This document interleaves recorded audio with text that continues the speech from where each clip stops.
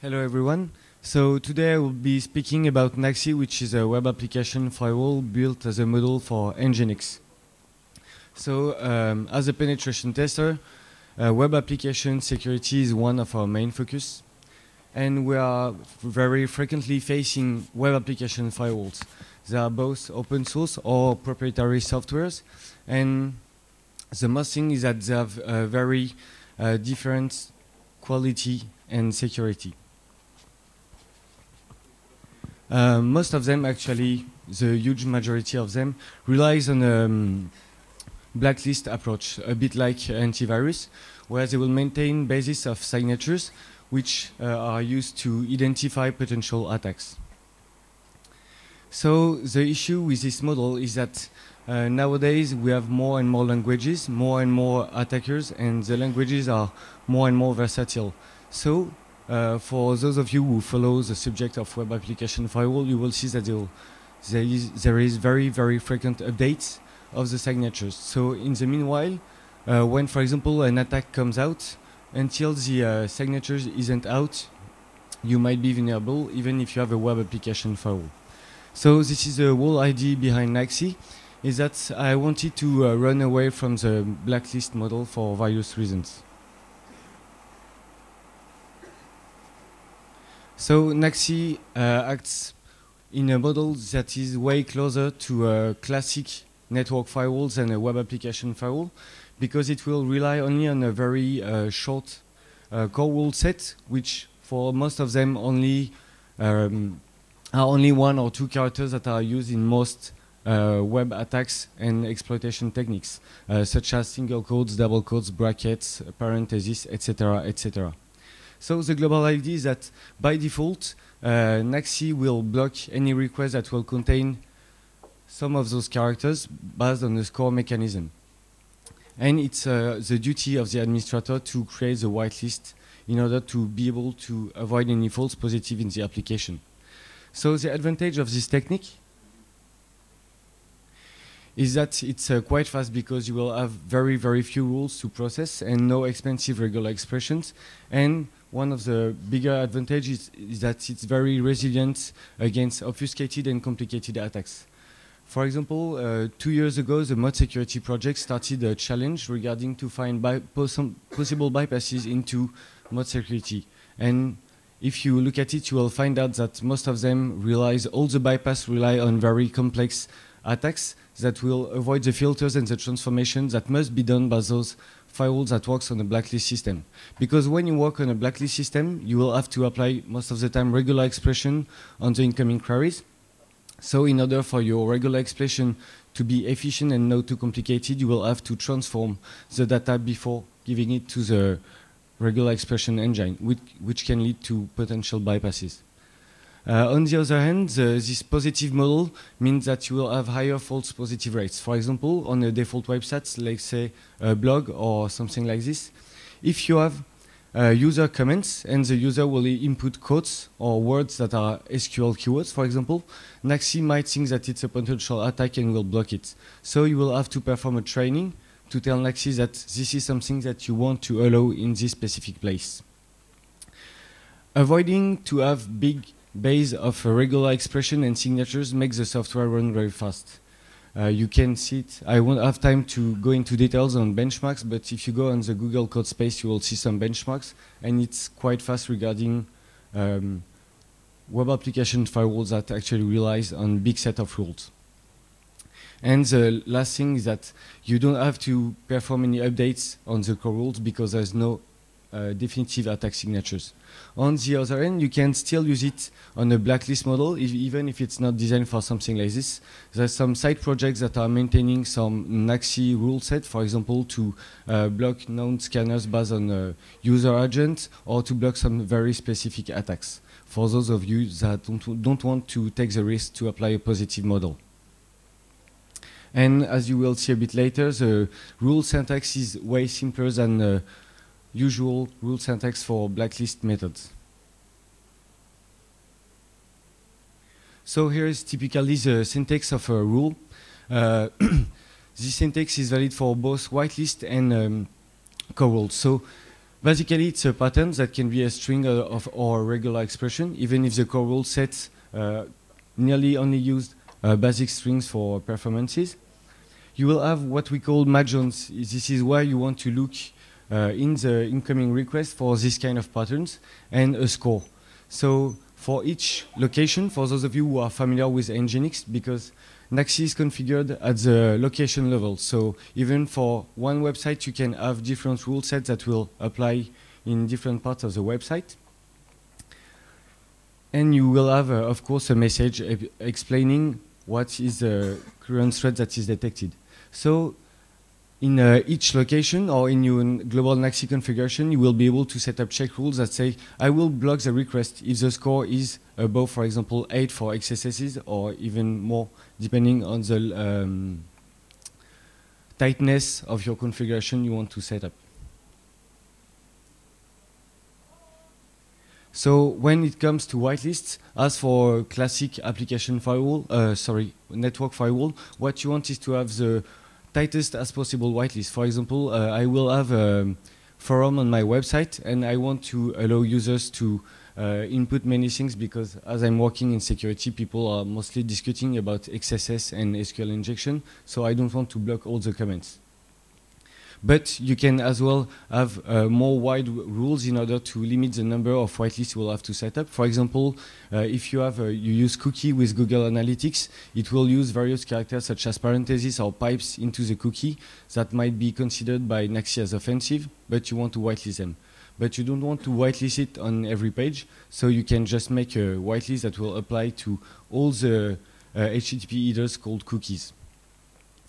So with this kind of syntax, you can have very tight whitelist, but you can as well, when you are lazy or you don't have time, put something that is more laxist. So as it can be quite painful to write by hand all your whitelists, Naxsi comes with various tools that will help you to make this configuration as painless as possible. So this is what we call learning mode. Because when in production mode, Naxsi will drop the request as soon as one of the limit score is reached, and it will simply redirect it to another location that is defined by the configuration. So you can do whatever you want. You can, for example, reject the user to a page with a CAPTCHA to report potential false positive. So for the whitelist configuration, you will have small Python tools that will help you to generate the whitelist based on, for example, the rates of exceptions regarding the total traffic. So this can be done either from the logs or in live, where you will set up a specific location while in learning mode and have a small Python daemon that will listen in this location, catch the potential malicious request in order to help you to decide whether it's a real attack or just a false positive.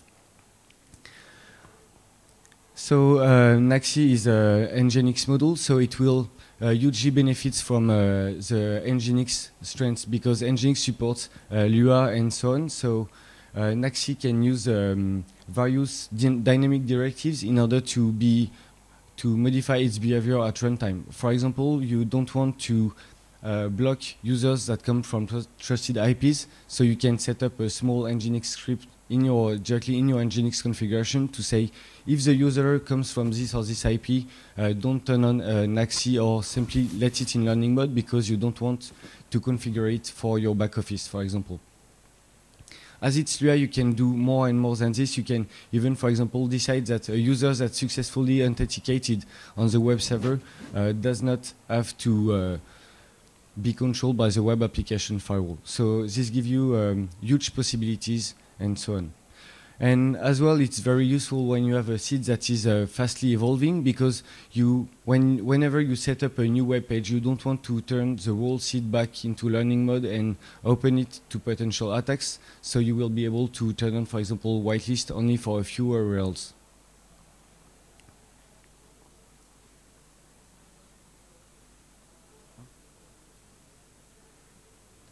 As reporting is very important, because when you have a web application firewall, it's good to know or think that you are safe, but you will need to know as well track potential false positive and have reporting on the real threat that you're encountering. So those same Python tools can help you generate various reporting and graphics to know what kind of attacks you are facing. And it is as well very useful when you are doing learning, because, for example, when you will have a site with very high traffic, you might have, as well as legitimate users, hackers trying to break in while you are in learning mode, and it can be quite difficult to differentiate between legitimate requests and illegitimate requests.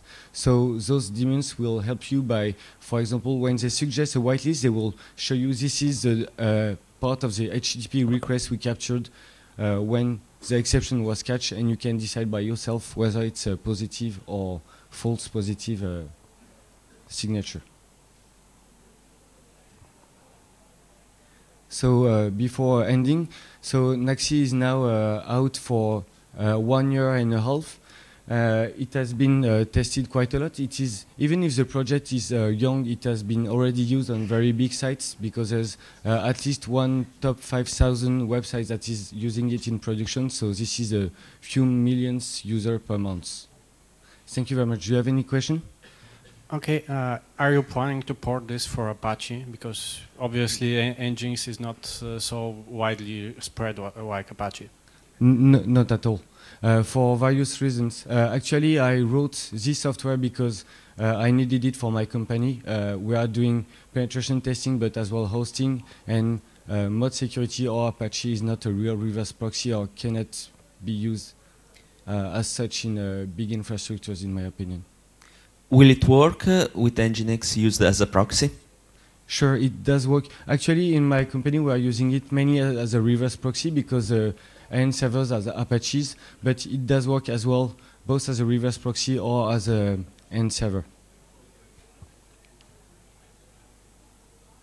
Another question?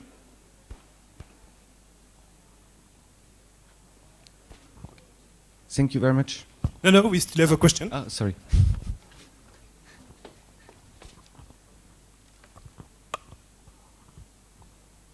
The tool which you showed in the second last slide about this graph, is it part of the Naxsi? Yes, so actually Naxsi itself is just a C module for Nginx developed in C, but it comes with other tools that you can use for reporting and help with learning. So this is part of Naxsi, but it's not in C. It's something that you will run directly on your web server. For example, from logs, you can cron it to have daily reports of potential attacks and see where the attacks coming from. For example, the geolocalization is quite useful, because if you see many exceptions coming from the country where you expect your customers to come from, you might think, I might have an issue in my configuration, so I might have a look at it again.